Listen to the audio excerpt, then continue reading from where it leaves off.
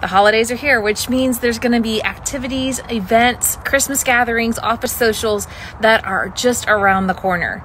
Are you planning on going to them? If so, I want to ensure that you know and are aware so that you can be safe before you leave to hang out for the holidays. Hi, I'm Candice R. Reyes, and I'm with the nonprofit Her Well, which works with women who have experienced a sexual assault.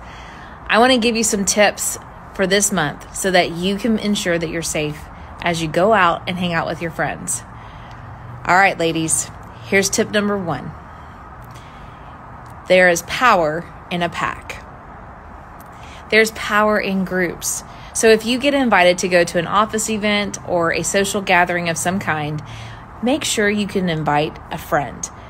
Invite a girlfriend to hang out with you because you want to arrive at the event together. You want to leave the event together. You even want to go to the bathroom together. You never want to allow yourself to be alone. If you're alone, that's when a perpetrator tends to strike. They look for those moments when we are alone by ourselves. I myself was attacked at the bathroom. And so that's why I'm sharing with you guys, the power of a pack will have your back.